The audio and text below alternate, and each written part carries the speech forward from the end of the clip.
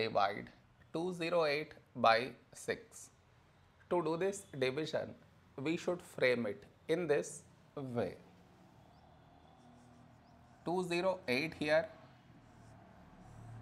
6 here. This is your step 1. Next, here we have 2, here 6. 2 smaller than 6. So we should take two numbers, 20. A number close to 20 in 6 table is 6 3s 18.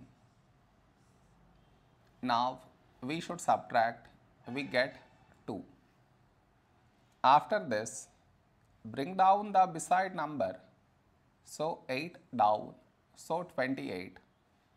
A number close to 28 in 6 table is 6 4s 24.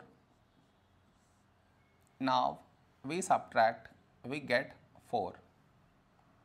After this, no more numbers to bring it down. So what we do is, we put dot, take 0, so 40.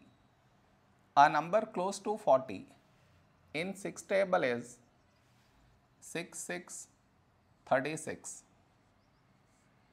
Now we subtract, we get 4.